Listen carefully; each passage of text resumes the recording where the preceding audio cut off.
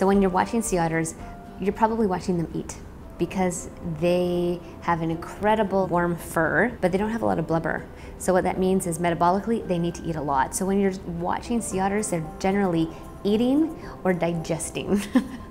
With the fur trade that happened in the 18th and 19th century, it eliminated one of the top predators, sea otters. And with that came this cascade of indirect effects.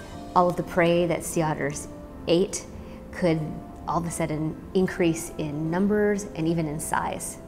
And people on the coast then became increasingly reliant on these shellfish for food to feed their families, for livelihoods, for their jobs. With the increase in some of these shellfish fisheries came the erosion of kelp forests, because one of those major shellfish are sea urchins.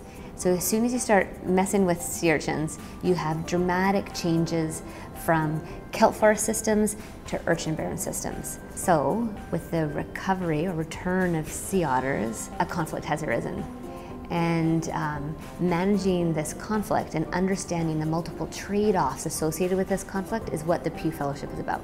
Then what we want to do is start designing ecosystem-based management policies that account for not only the ecological dynamics, but also the social dynamics and the cultural dynamics at play. The oceans are so incredibly important to humanity, yet they're difficult to study and they're ridiculously easy to exploit and damage. And so we need to understand how oceans work, how we impact them, so that we can better make use of them wisely.